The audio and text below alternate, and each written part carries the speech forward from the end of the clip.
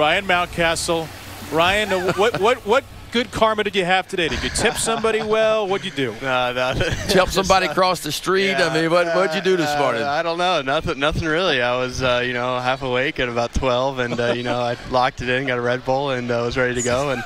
And I felt good today. Saw the ball well, and put some good swings on it. What's going through your head when you finally get a ground ball off of Banya's glove and you're getting an RBI?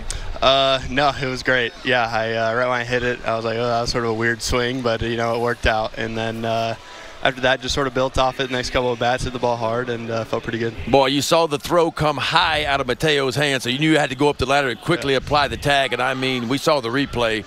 Just by maybe an inch, he was able to get that tag in there. Yeah. No, I knew he was coming down the line hard, especially there in the ninth, and thank God I got it down.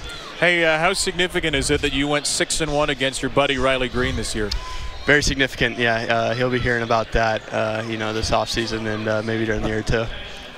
Ryan, how about Yennier Cano, man? I mean, I don't know if you got to face him in spring training at all and what he's doing right now, but it's really special. Yeah. I don't think I'd want to face him. I mean, his stuff right now is electric, and he looks great out there, and it is really helping us out.